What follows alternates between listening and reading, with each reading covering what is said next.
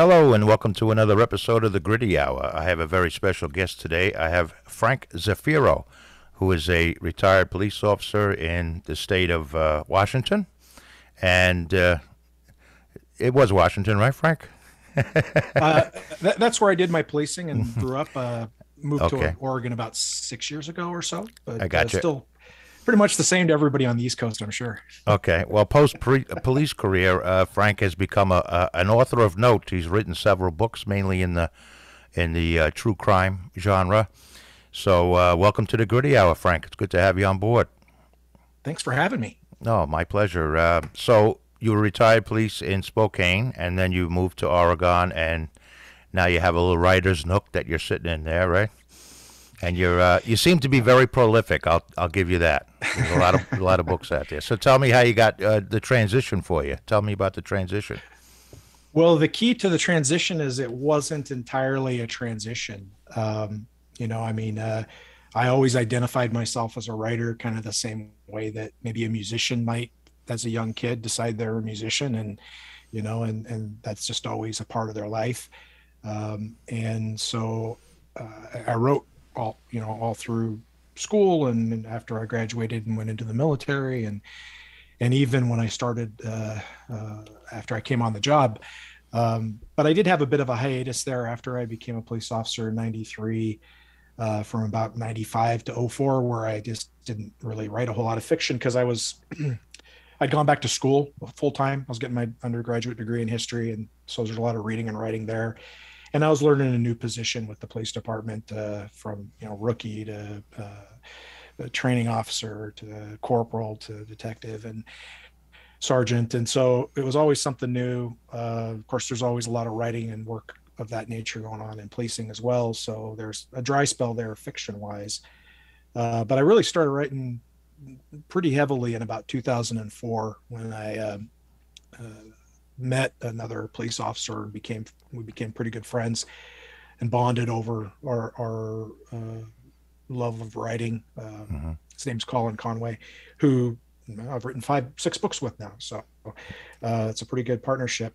And so this is all a long way of saying that, I retired in 2013, but I didn't retire and then start writing. When I retired in 2013, I'd been writing for like publishing, I guess, for 9 years at that point. So it was more a transition into doing it full time rather than to starting it from scratch.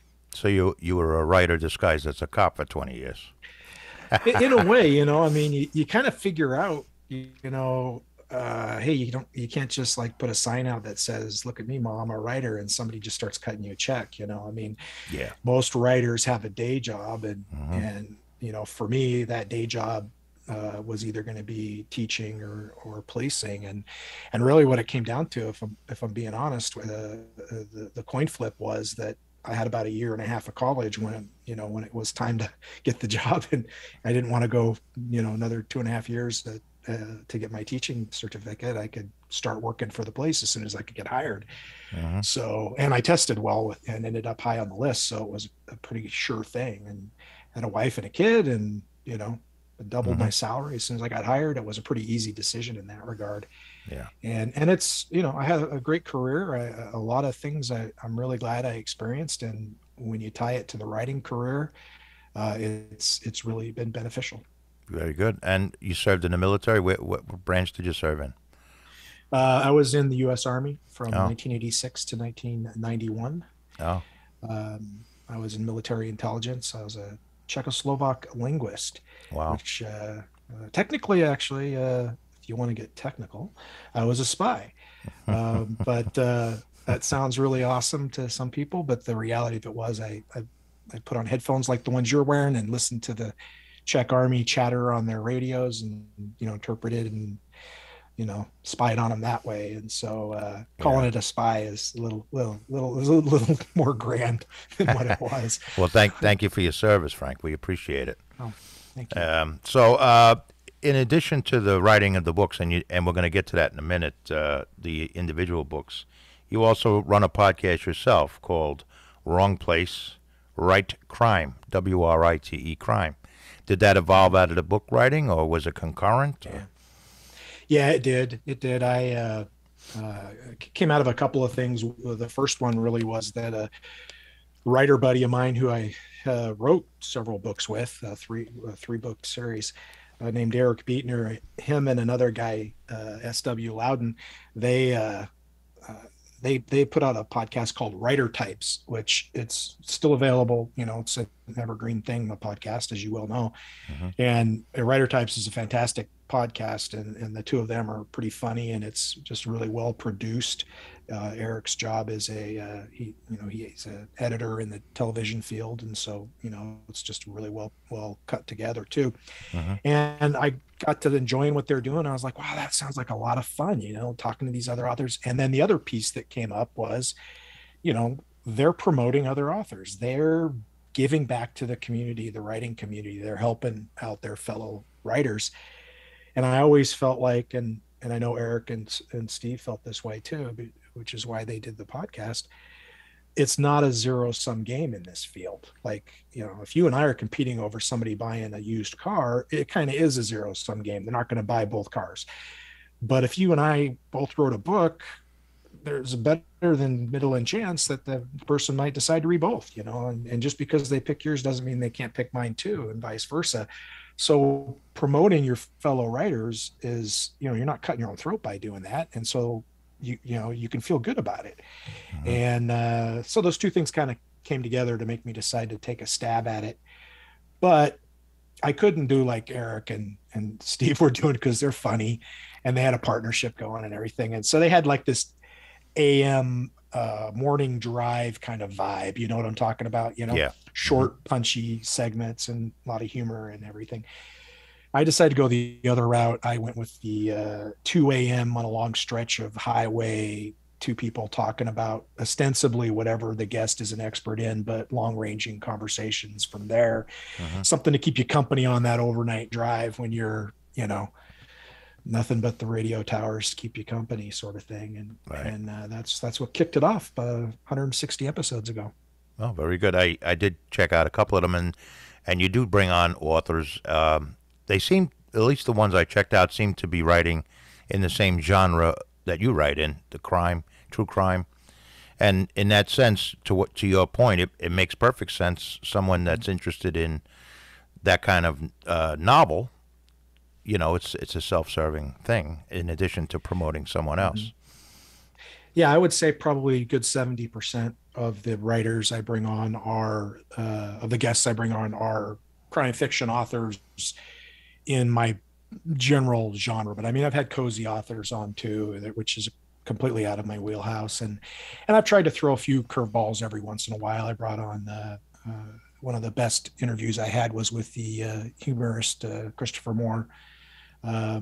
But there's a little bit of a tie in there too, though, because he had his book Noir was coming out, which kind of makes fun of those old 40s noir movies, and so Right. even there's a tie in there too. But it's been really great. I mean, I'm sure you experience it as well. You get a chance to meet people you may never have met, or bring your buddies on and push them. And This is the case in point is tonight. yeah. I get to meet a Mhm. gentleman from Oregon, which I would never do in my daily life. So it's the underlying reason why I think most people do a podcast.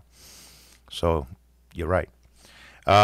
So when you do the the wrong place, right crime podcast, when you bring an author on, what do you generally do? You just promoting them, or do you get into a discussion about your style versus theirs, or their writing style, and that kind of stuff? I made a decision really early on that the focus of the show was always, at least during the interview for sure, going to be on the author. And so I keep the spotlight on them as much as possible.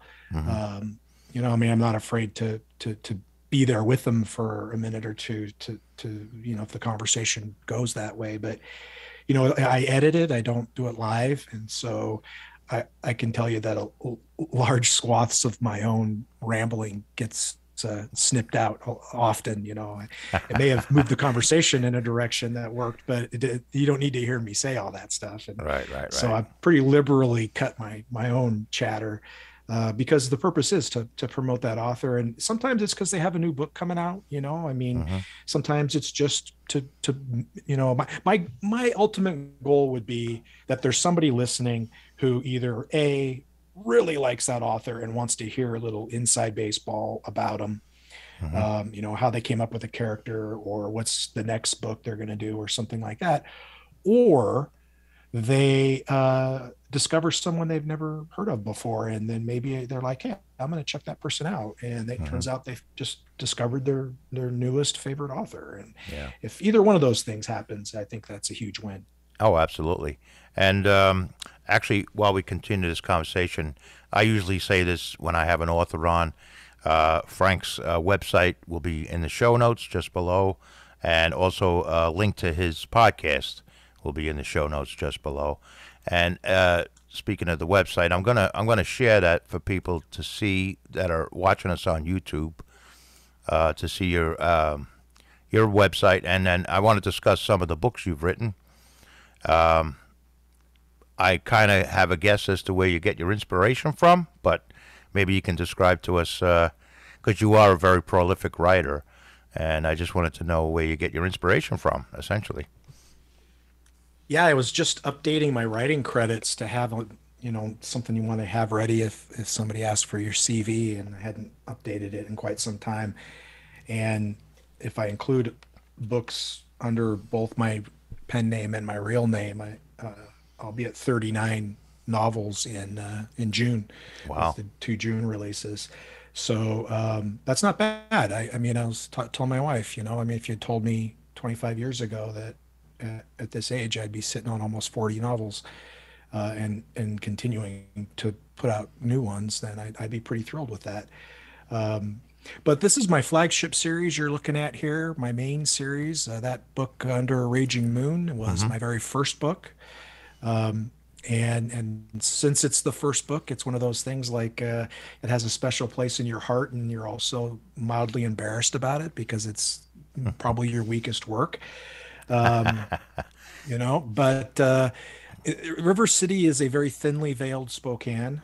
Part of the reason I used a pen name and part of the reason why I used River City instead of Spokane was to put a little distance between myself and my reality when I was still on the job. Mm-hmm. Just a little bit of being careful there. But you can see some of these covers are, especially that first one. That's an iconic bridge in River City or in Spokane, rather. Mm-hmm. That's the Monroe Street Bridge, and so a lot of them have those kind of cityscape covers. And River City is basically, I mean, depending on what age you are, you'll attach to one of these shows or the other.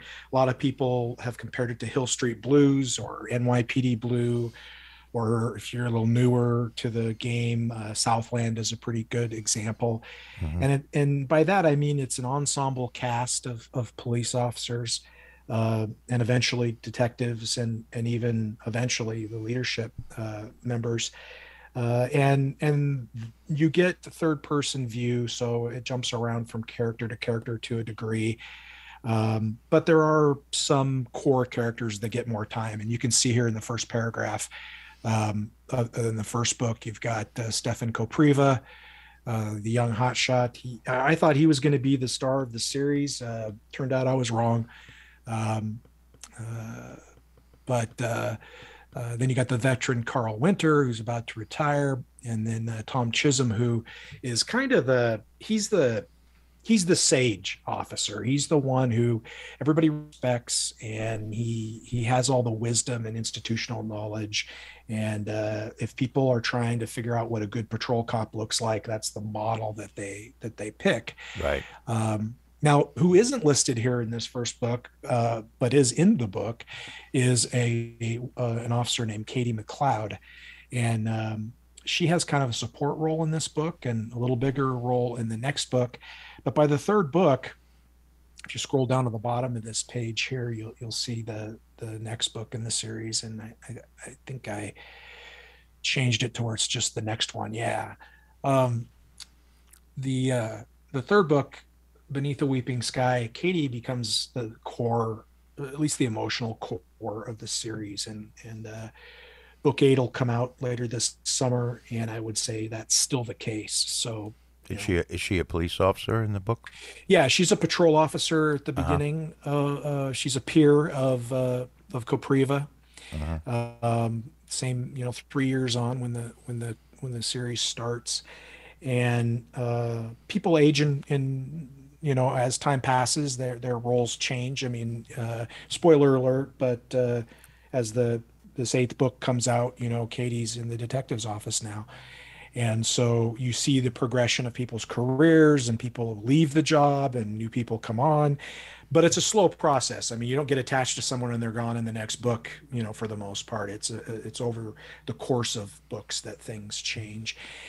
And my goal really with this series when I first started it, and it remains the case, was I wanted to show police officers I wanted to show the humanity of the officers. I mean, a lot of people, they see the badge, they see the uniform, they see all the tools, or they see the headlines, and they never really see the individual that's wearing that badge or that uniform. And so I wanted to show some of that. I wanted to show the world through the eyes of these officers, and what they go through, what they deal with, why they deal with things a certain way, and so forth, because it is a procedural. It does delve into the whys and the hows a lot. But I wasn't going to make them, Dudley do rights or whatever. I mean, they make mistakes and they have frustrations, and they are not perfect. They fail sometimes, because nobody's perfect, Uh and neither are they. But they're not, they're imperfect because they stumbled and failed, not because of any malice or anything like that. huh. Uh, and so that's kind of the deal with that series, and it's been a nice long ride with it. I've enjoyed it, and I've got a pretty good arc planned out over the next few years with it. With You gonna some stick with the characters River going through City some things. series? You gonna stick with the River City series? Yeah, yeah. Uh-huh. I don't think it's. I think I would guess another 6 or 7 books at least, Wow. before I think about whether to maybe give it a rest for a while. Mm-hmm. I have a destination in mind for a couple of the characters that I definitely want to see them get to. The other thing I've done with this series is there's 7 of them out now that are in the series proper. Um, but there are, if you go up to the top there and click on novels again, right there next to home, just Mm-hmm. click on the novels there, Oh, and you wanna there you go. Yeah, yeah. click? It'll take you to, no, don't go down. Just click on that. There you go. Now scroll down, the page itself, not the menu. Oh, you Don't want to click on just novels? Yeah. Yeah, you already did it. Just go ahead Oh, and I'm just sorry. scroll Yeah, down the yeah. page. Okay. You're good. Sorry about that. Okay. So no, you're okay. So here's the the River City series proper, and there's an eighth one coming out. The worst kind of truth will be out this summer. But if you scroll down near to the bottom of the page, you will also see, um, what I call River City standalones, and those are books that take place in the River City universe. And there we go.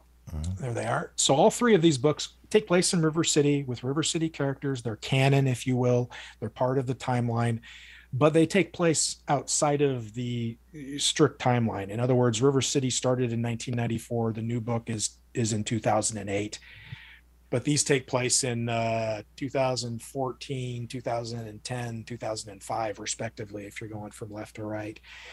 So as I write these other books and move the main series along, if a good story comes along that's outside that time rigid timeline, I can always do this. I can always jump in and tell a standalone that's still set in the River City world. Are the characters And similar, or is it the same? It's not the yeah, same. yeah, The same police officers involved. yep, Oh, yeah. I see. Okay. In some cases, they're further along in their career. Like in the middle one, Chisholm's debt. Thomas Chisholm is that, that sage officer I mentioned in the first book, and he's like a 14-year vet at the time. And in this book here, it takes place after he retires, and he Oh. doesn't retire until the end of the 7th book, in the regular series, in the main series, if you will. So I don't know if this is making sense timeline wise, but the main series is very strictly chronological. These kind of take place outside of that, but they're part of the series universe. So your fans that are following the River City as they come out, as you said, the eighth book will be out in a couple of months.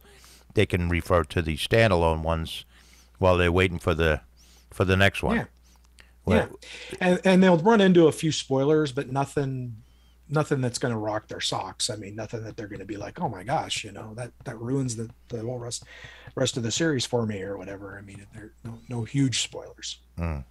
I uh, I was fortunate you were gracious enough to send me a novella about the robbery of a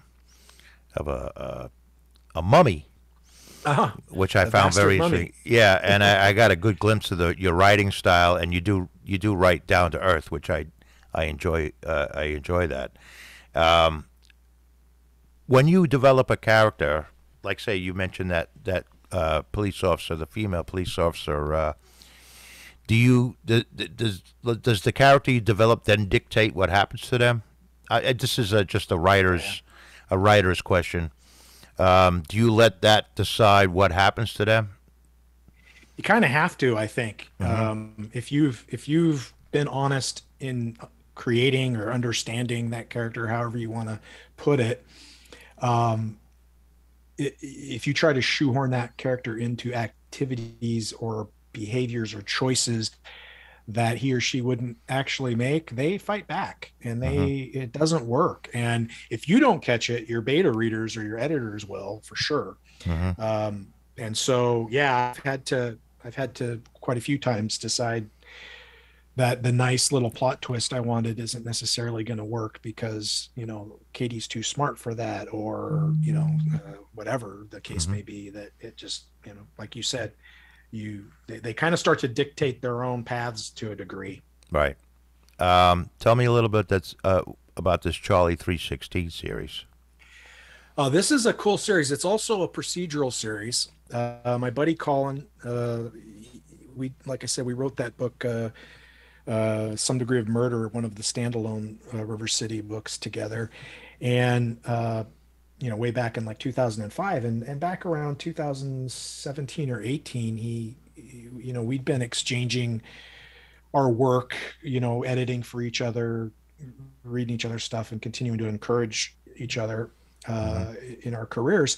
And he reaches out to me and he says, "Hey, I've got this great idea for a book, but I kind of want you to come in on it with me because it's about this police officer who's kind of a golden child of the department, and he gets in a shooting that looks bad, and I want to explore what happens. Like, will the city hang him out to dry for political reasons, or what? I want to explore that. I think it's relevant today, and it'll be interesting. But he was a cop too for 5 years, but his role in the police department was he was a patrol officer, and then he moved into a kind of a bureaucratic position working with businesses and licensing and stuff around the city. And then at the end of his career, he became the union president, which broke him. He did not enjoy that experience at all. And in fact, that's when he left the job, he went back into real estate, where he's been very successful. Hmm. And he said, I don't want to get over my skis on the kind of stuff that happens in an officer involved shooting at the higher levels of the police department, because I'd been a captain. I'd been in those rooms and, seen those, the politics and so forth. So he wanted me to work on it with him. So I was like, it sounds like a great story. Let's go to work. So he had this skeleton of a story. We hung all the meat and skin on it, started rounding it out, uh, figured out what our writing process was going to be, and we knocked it out really fast. And it was some of the best work I think that either of us had done. And at the end of the book, we're like, wow, I think I just realized something. This story's not over. Like, it's over, but the arc isn't over. So these first four books, Charlie 316, Never the Crime, Badge Heavy, and Code 4, we call that the Tyler Garrett arc because it kind of follows the arc of this character, the officer I mentioned at the beginning, um, through what happens to him. I mean, in the first book, The first chapter, the first book, it's no spoiler here, he gets in the shooting that I mentioned, but there's a few things that are different than your average shooting. For one thing, that it's a traffic stop that occurs when then the shooting happens on a traffic stop, but there's no gun found at the scene, and the victim is struck in the back by the bullets. The motorist, the suspect, whatever you want to label him, and so that's a problem. And then in the policing world, you see a lot of controversial shootings that tend to be a white officer and a black suspect. And in this case, in Spokane, which is about 87% white, I think, we have a black officer and a white victim suspect, however you want to label him. So we kind of flipped the script a little bit on that as well.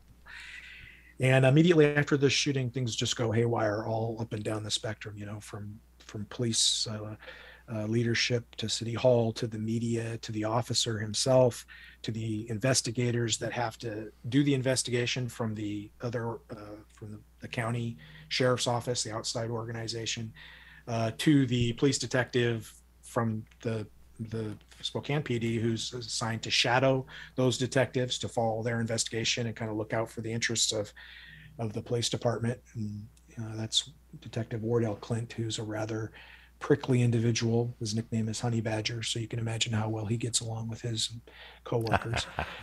And it goes from there. So that is a 4-book arc. The ride along is the book. It just came out in May, and after we finish this 4-book arc, now the books that are coming out in this series, they're still in the universe. They're still happening subsequent to the events of the first 4 books, but they also stand alone a little more.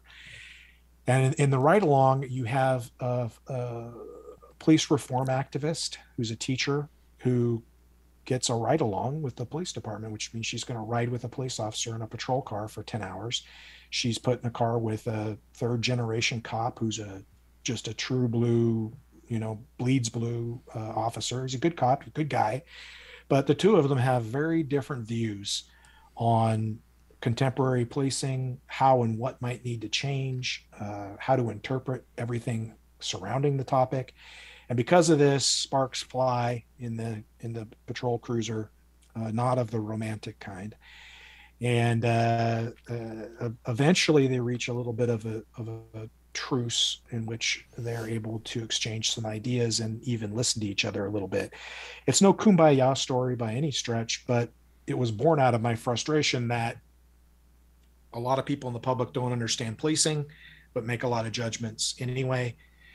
And since I retired almost a decade ago, I also see some things that we in law enforcement don't do ourselves any favor and need to do much better at.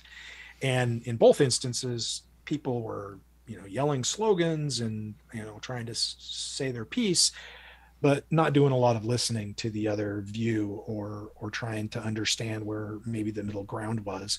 Right. And since nobody was listening, I put 2 people in a position where they had to listen to each other, and I made sure that neither one is a straw person here. They both get an equal chance to speak their truths, to listen to the other person. I try to be both Colin and I try to be very even-handed in presenting the characters, so that wherever you are on this subject, whatever you believe or think, you should encounter times in this book where you go, yes, I'm glad that point got made. And you should come across some moments where you go, no, that's ridiculous, I totally disagree. And hopefully a few moments where you go, I never really thought about it that way before, or I didn't realize that, or I'm going to need to think about that for a second. And if we can get people to do that a little bit, then maybe we nudge the conversation just an inkling, in the right direction. Right. I was going to ask you a question about developing a whole new set of characters and how that affects you as the writer, but now you got me wondering when you're doing the ride along, who the points of view, I guess, are being expressed during the book. And did you write both ends of that point of view? Did you explore both points of view? I did. How did that? The first 4 books, I'm sorry, go ahead. No, I was going to say, how did you do it? Well, the first 4 books, Colin and I outlined them together, we brainstormed them together, and we wrote them together. We tended to each pick a certain few characters, and we would write those characters, with a few that we both wrote, just depending on convenience. But it was pretty equal.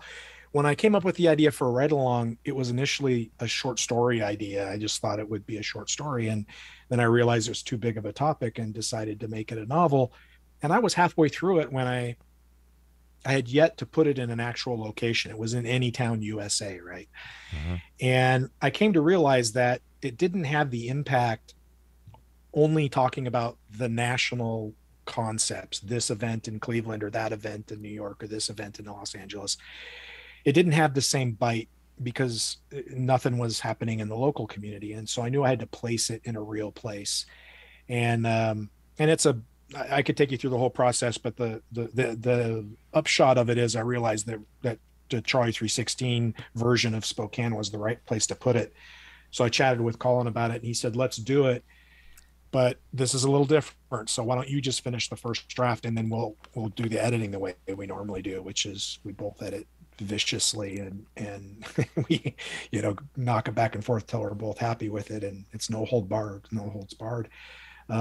So I did. I wrote the whole first draft, and the way I approached it, to answer your second part of your question there, it was easy for me on the police side because I'd experienced most of what Lee Salter, the officer, is experiencing, the thoughts, the frustrations. Right. And so for me, that was just a matter of thinking about it and remembering. And I have friends that are still on the job or are also retired that I've known well. And so I did mine a few of them with some thoughts to make sure I wasn't completely out of touch, having been retired for almost a decade. But it's that time of having been retired for almost a decade that gave me some insight into the other side of the coin, into the police reform activist side of it. Right. I mean, I'd heard all those arguments. I'd been in those discussions with folks. I've considered some of the things that they've talked about and actually agree with some of them. I do think that we do need to reform policing. It's not as radically as some people are opining, but definitely some of the suggestions I've heard I think are good ones. And so I did the research on what I didn't already know about, and I just really I promised myself it was going to be a 50-50 deal. So when I was writing Melody, I was on her side 100%. I believed everything she believed. And in those scenes, I presented it with that level of conviction. When I wrote Lee, I did the same thing for him. And getting into the skin of whichever, whoever's chapter it was, because the chapters alternate back and forth viewpoint wise.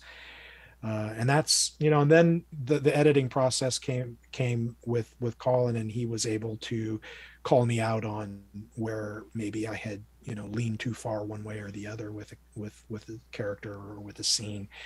And he helped me find that balance. And I'm not going to sit here and tell you it's truly 50-50, because like everybody, I have my biases. So I'm sure even if I was trying not to, you don't have a 20-year career in law enforcement and not come down at least slightly biased towards law enforcement. So, if it's 51-49, I was willing to live with that.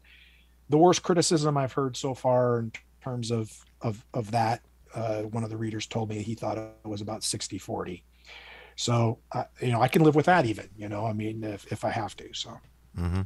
But that's interesting, and it's certainly an interesting approach, which brings me to my next question. The other four that you did, you had mentioned prior that Mr. Conway and yourself break up characters. In other words, mister Mm-hmm. Conway will write some characters, you'll write some characters. Mm-hmm. How do you mesh them together? Like, say two of the characters are you and I, and we're conversing right now. How do you Mm-hmm. mesh that together in the editing process?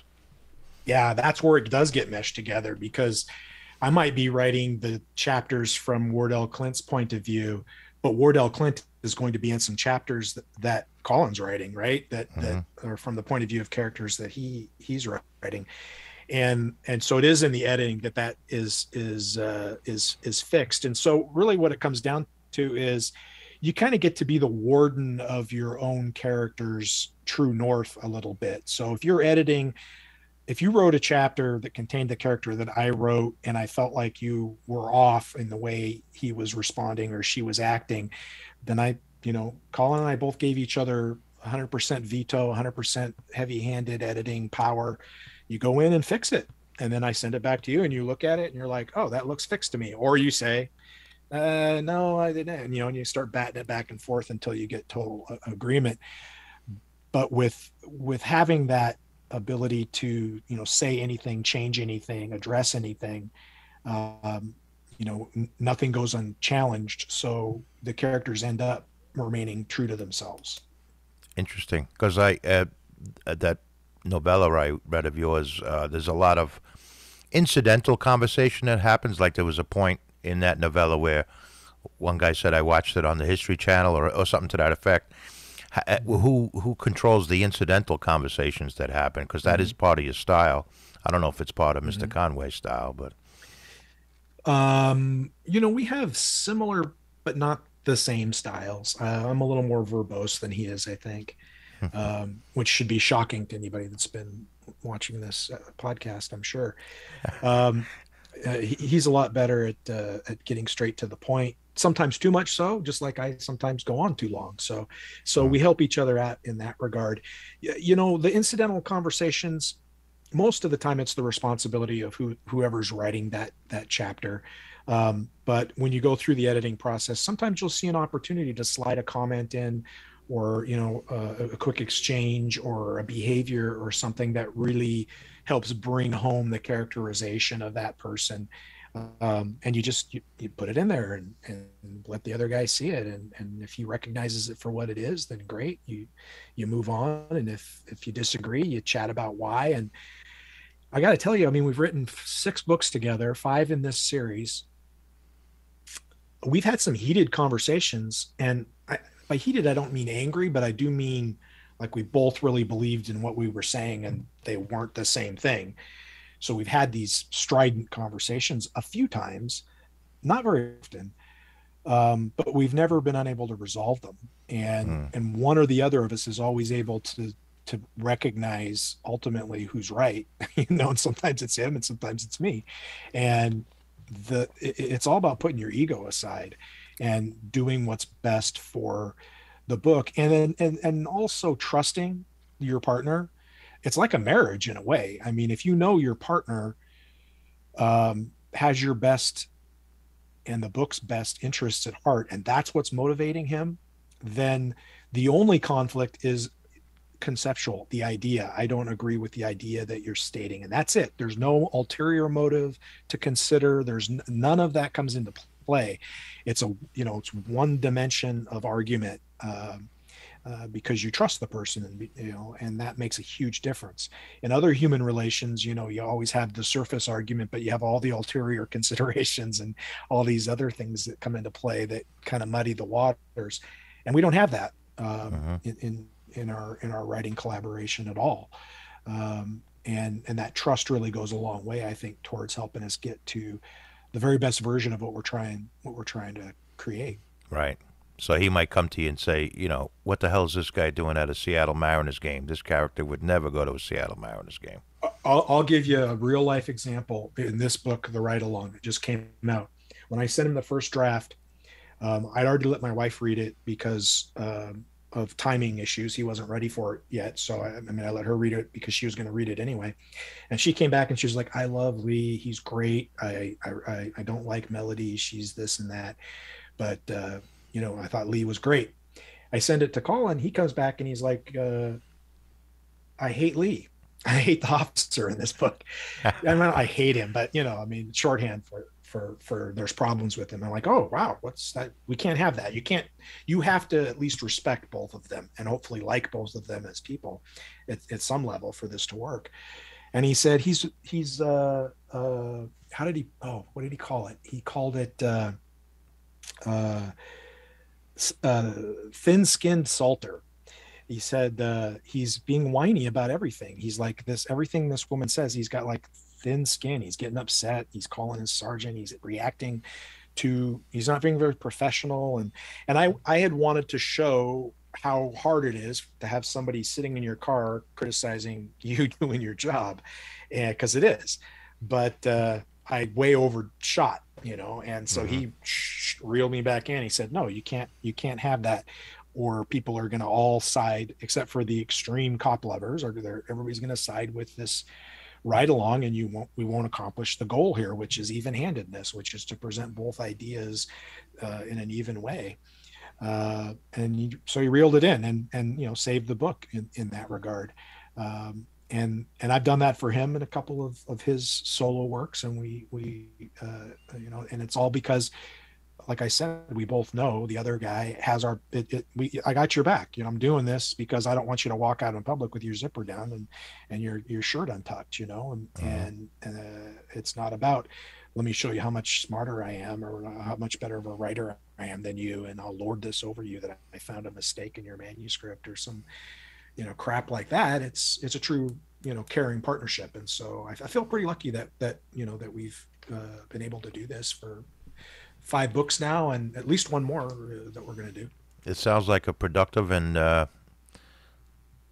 sounds like a very good partnership that you have there. Now, you did some other series. I was looking at this earlier today with some other writers, Eric Beetner. Now, this seems like it, because I haven't read the Brick and Cam Jobs series. It seems like it might be completely different from your normal genre. I would say somewhat different. Yeah. Eric is the guy I mentioned before who had the podcast that kind of inspired me. One of the all-time greatest guys in crime fiction. I love him. Just a super nice guy. One of the cleanest first draft authors I've ever known. And I highly recommend, if you like fast moving action in your crime fiction, then check out Eric Beetner. He's got a slew of books and they're all good. Funny thing, I'd written this series that's below that, the Anya series with Jim Wilski. I'd written with Colin, and I kept bothering Eric. I was like, hey, let's write together sometime, man. Let's write together sometime. And he kept putting me off. He's kind of keeping me at arm's length, and I was almost turning into a stalker about it. And he said, look, hey, it's not you, it's not you, it's me, But he was like, hey, it's not you. I did it with one time already. I had a collaboration experiment. It went really well. I totally beat the odds. I don't see that lottery ticket hitting again. So I don't want to risk screwing up a good friendship by working together. And I was like, that's not going to happen. And, but he didn't want to do it. Finally, I'm talking 3-4 years. I hit him up every once in a while about it. Finally, I can't remember if I said something to him that spurred it or if he just came out of the blue with it, but he finally said to me, you know what? I got this idea. What if the mafia had to downsize? And so they gave a couple of competing lists to these 2 different hitmen that didn't know each other, and whoever did the best job gets to keep the job and the other one is out of work. And I was like, so is it a comedy? He goes, nah, it's an action with some dark comedy in it. I said, I'm on board. Let's do it. And so I wrote the character of Paula Bricks, and she's kind of a sharp-tongued, pretty world weary, cynical person whose dad worked for the mafia, so she's a legacy hire, I guess. And he wrote Cameron, who is trying to break into the business, and he's kind of he creates mayhem. Like, his nickname eventually becomes Slaughterhouse because he could go buy a stick of bubble gum and the store would explode. I mean, that's kind of what happens with him. And so they both, like I said, they get these competing lists of outstanding accounts, and they have to try to beat the other person. And of course, they eventually become aware of each other, and things, they don't get romantic, so don't get your hopes up, but they do become partners, and things went on for a total of 3 books there. And it was a lot of fun. Like I said, some dark comedy. My comedy was more sarcasm and things Bricks would say. Eric's comedy tended to be gross things that happen. And he won the gross out award in all 3 books, hands down, I think. I won't give you any spoilers, but trust me, and if you're reading the Cam chapters, that's where you're gonna land on. That's cool. On the gross out award for each book. And what about the Anya series? What's the gist? Those are more your hard-boiled, almost noir series. The first one, all of them, much like Brooks and Cam, they're two characters in each book. In these books, it's two different main characters each time. I wrote one, Jim wrote the other, and we wrote it in the alternating chapter sort of format with both of them being in the first person. It's the same thing with the Brooks and Cam jobs. And in the first one, you got a couple of brothers, Mick and Jersey, who are they're half brothers, and on their dad's in prison, and on his deathbed, he tells them about a job he pulled that not all the diamonds got recovered, and that sends them kind of on a quest to recover these diamonds, but they're also trying to sabotage each other a little bit. Hmm. Sort of a Cain and Abel meet the Hardy Boys, I guess, sort of thing, meet Breaking Bad type of deal. Hmm. And along the way, you can see the blonde in the background there. One of them, and eventually both of them, meet this femme fatale named Anya. And she was just a character that Jim introduced early on in the book. And you talk about, characters kind of dictating their own path. She suddenly exploded into, it became a three-person book, even though she didn't have any POV chapters.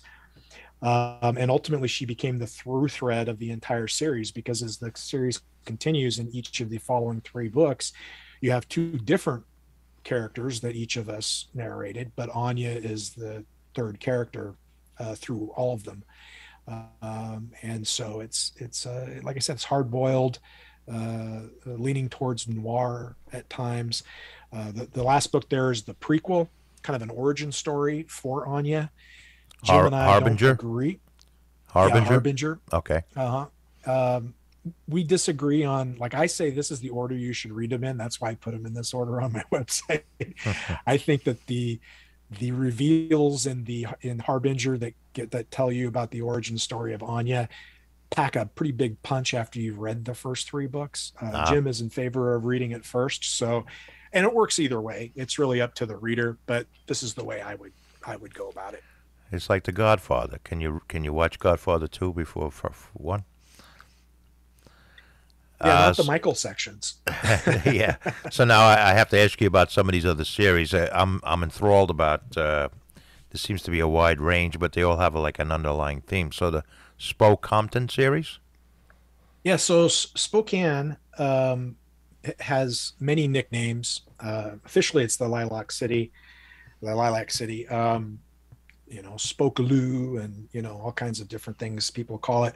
But one of the things that they have called it in years past is Spokompton, because the crime rate was pretty rough for a little while, and also there was a bit of a migration from Compton, California, to Spokane during the crack epidemic In the 90s, yeah. in the 90s. Yeah, and so the Spokompton series is, if you look at the top of my website, the tagline there is gritty crime fiction from both sides of the badge. Well, this is the underside of the badge. This is the flip side of things. All of these books, I'm working on the fourth one right now, actually.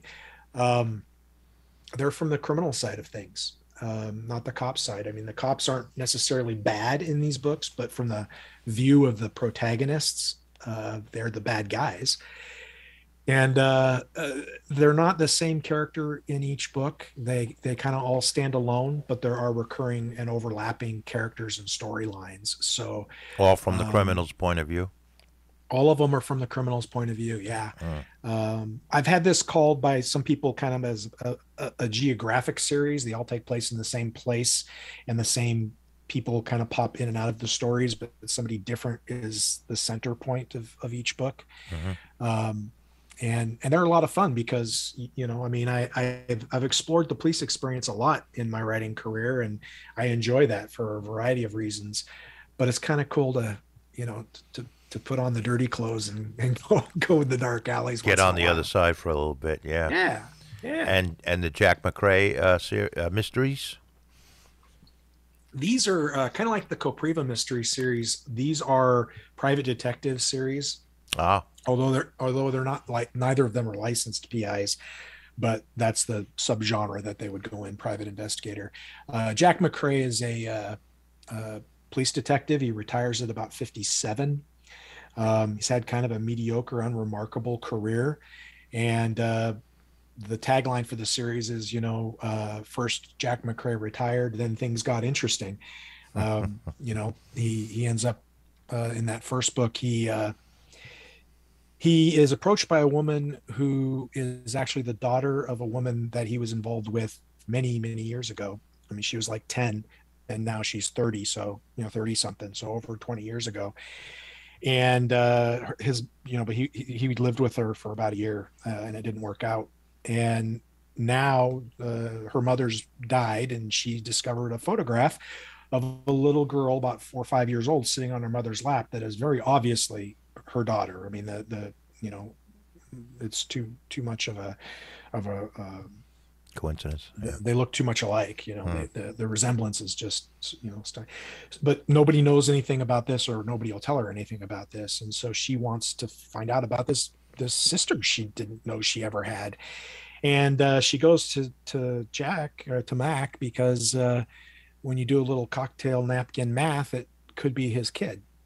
And she needs some expertise because she's running into roadblocks everywhere she goes trying to ask questions.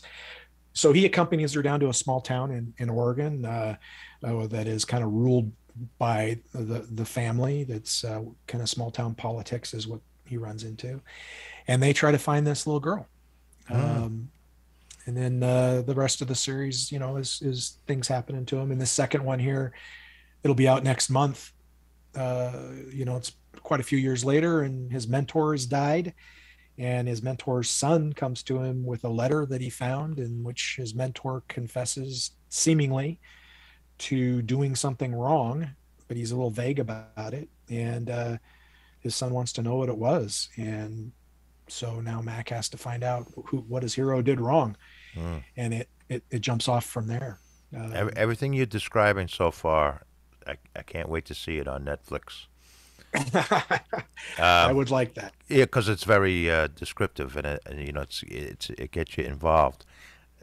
So Lawrence Kelter, or with Lawrence Kelter series? Yeah. Larry Kelter is a New York-based writer. He's got probably his flagship series is his Stephanie Chalisi thrillers. But he's written a bunch of other stuff. Actually, as a quick side note, he's written the novelization of My Cousin Vinny, and a couple of authorized sequels to that. So if people liked that movie and those characters, there's some books that are based very closely on the original character and the script. Interesting. He collaborated on it with the screenwriter that wrote the movie. And he came to me, this first book, The Last Caller, he came to me and said, "Hey, I want to write a procedural, and I want to write with you because I want someone who's done the job, and I want that kind of that authenticity to this story." And I said, "Okay, well, here's how I've been doing it. We'll write first person, 2 characters back and forth, and this is how I've done it in the past." And he was like, "Yeah, I don't really want to do it that way. I want to try. So let's try 1 character." And I was a little worried about it, to be honest with you, because when you're writing 2 different characters in alternating chapters, it's okay that they sound completely different. In fact, it's probably what you want, right? It's you want beneficial. Yeah. Right. It's the whole point. I was worried that we'd have a schizophrenic sounding main character, and but I was like, I'll give it a try. You never know. So we came up with the storyline, and we started writing this, and we write 1, 2, 3 chapters, whatever. We take it to a certain point and pass it back and forth. And it was in the first person, so it was a little odd to be writing it in the first person with 2 different writers.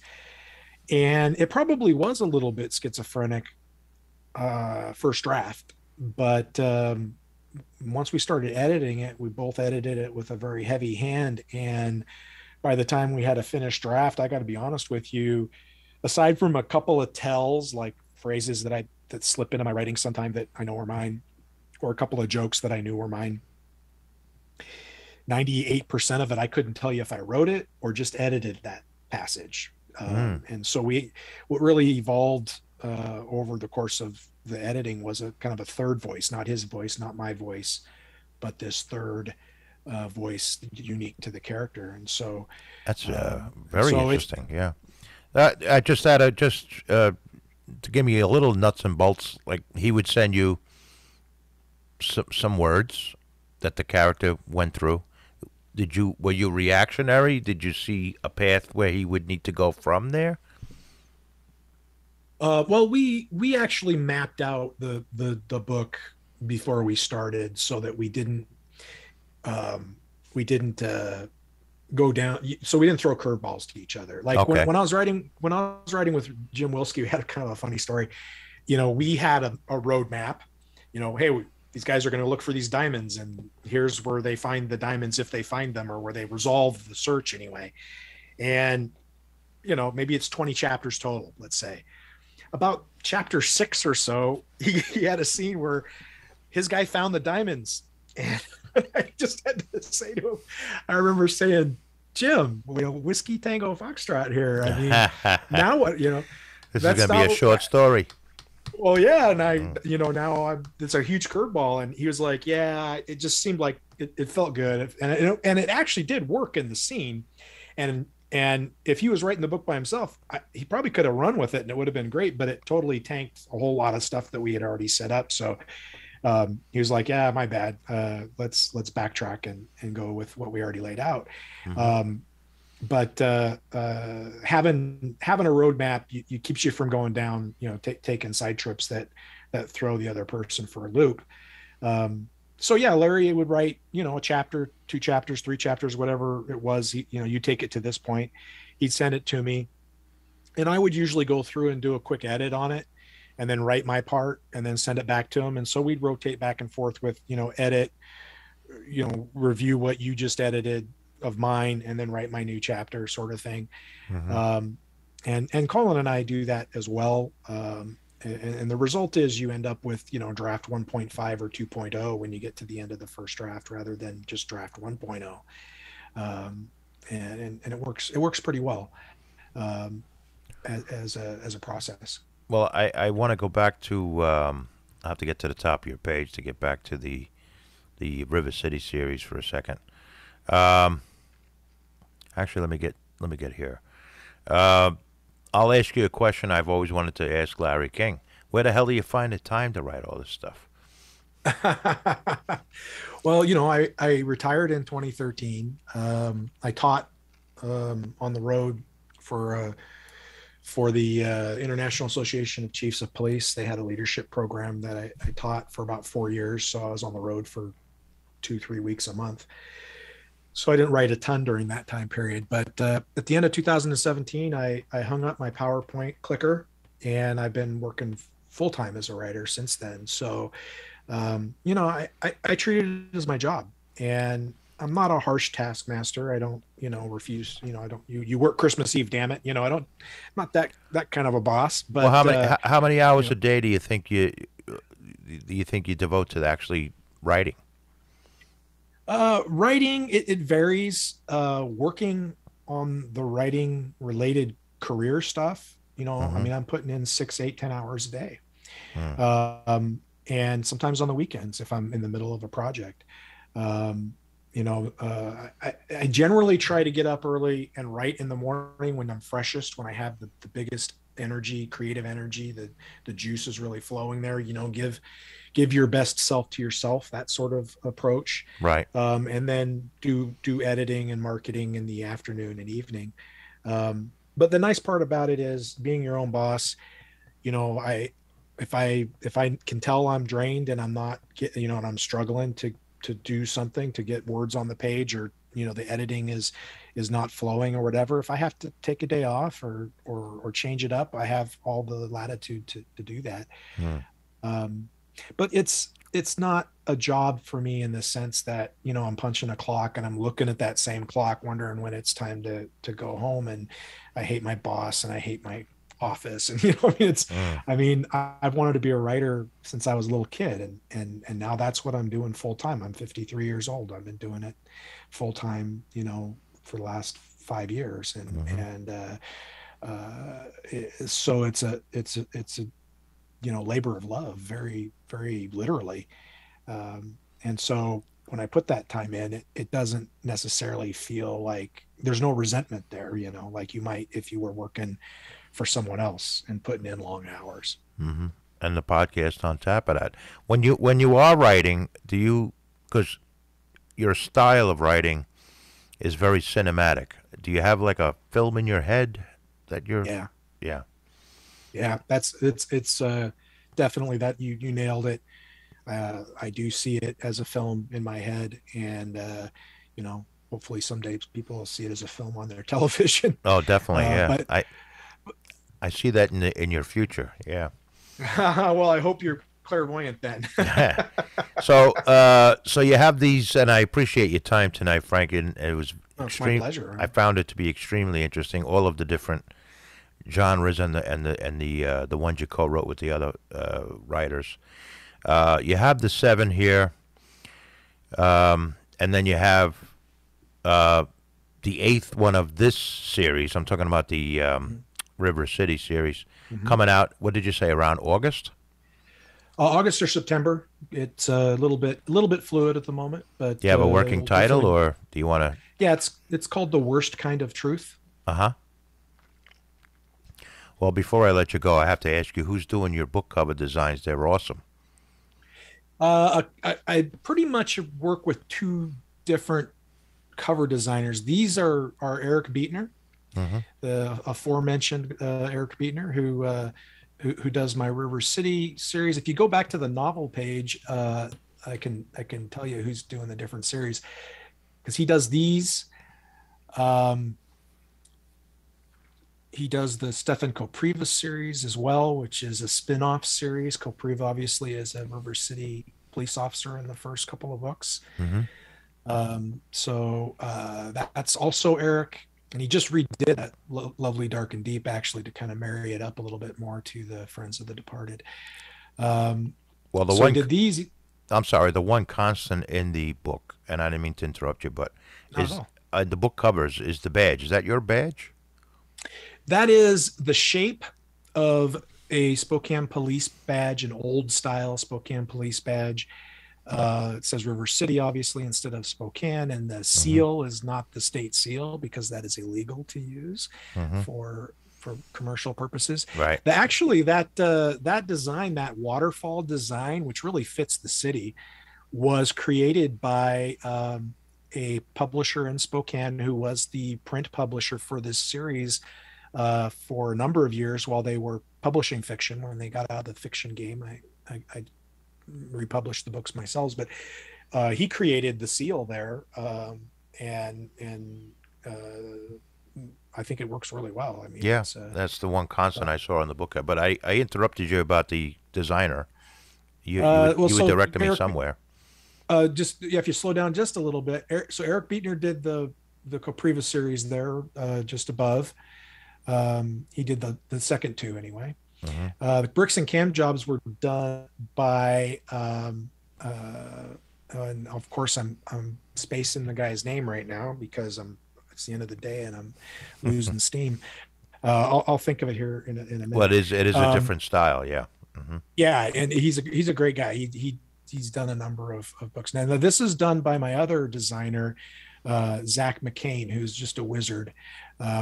He created this battered pulp fiction, pulp novel sort of look for this series that I just think is outstanding. I like it myself. Yeah. Um, and then the Trolley 316 series. So the guy whose name I'm spacing right now, and I'm gonna get it, but real quick here, he did the first one, and then Zach McCain did the remaining four in Hmm. the series.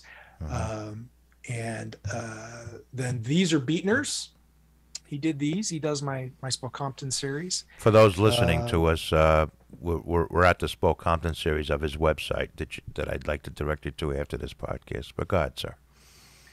that's those are Eric Beetner designs, and then the McCrae series is another Zach McCain.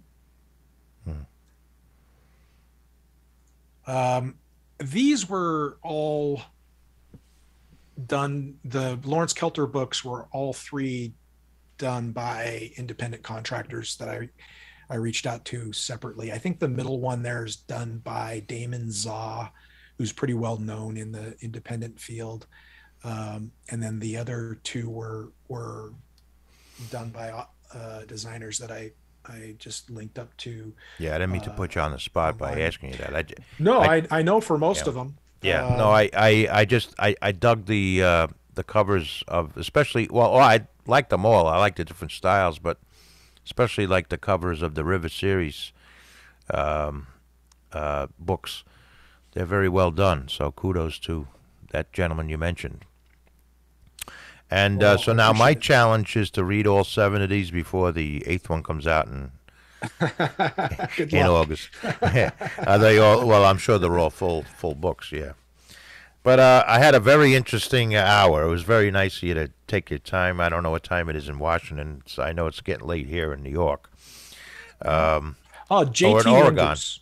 Uh, That's who it was. The other designer. I can't believe I couldn't remember his name. o- JT Linders, okay. So who's living over in Europe right now. I can't believe I forgot his shout name. out to all those designers. You did an excellent job.